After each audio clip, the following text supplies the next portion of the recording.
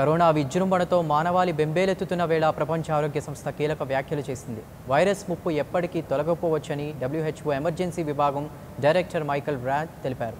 టీకా అందుబాటులోకి వచ్చిన కోవిడ్ ముప్పు ఎప్పటికీ తొలగబోదేమోనని వ్యాఖ్యానించారు.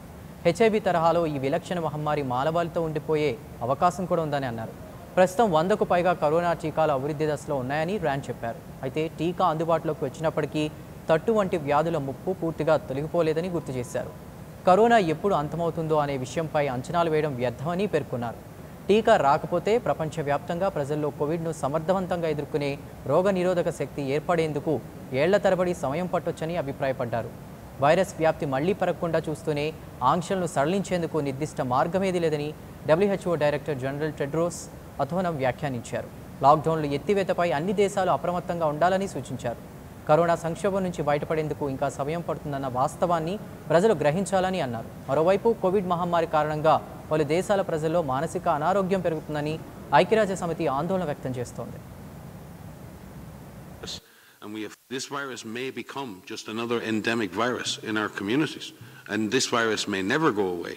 HIV has not gone away, but we've come to terms with the virus, and we have found the therapies and we've found the prevention methods, and people don't feel as scared as they did before, and we're offering life to people with HIV, long, healthy lives to people with HIV.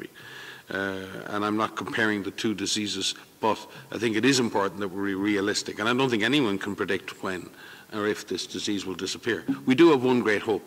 If we do find a highly effective vaccine that we can distribute to everyone who needs it in the world, we may have a shot at eliminating this virus. But that vaccine will have to be available. It will have to be highly effective. It will have to be made available to everyone, and we will have to use it. Science can come up with the vaccine, but someone's got to make it, and we've got to make enough of it that everyone can get a dose of it, and we've got to be able to deliver that, and people have got to want to take that vaccine.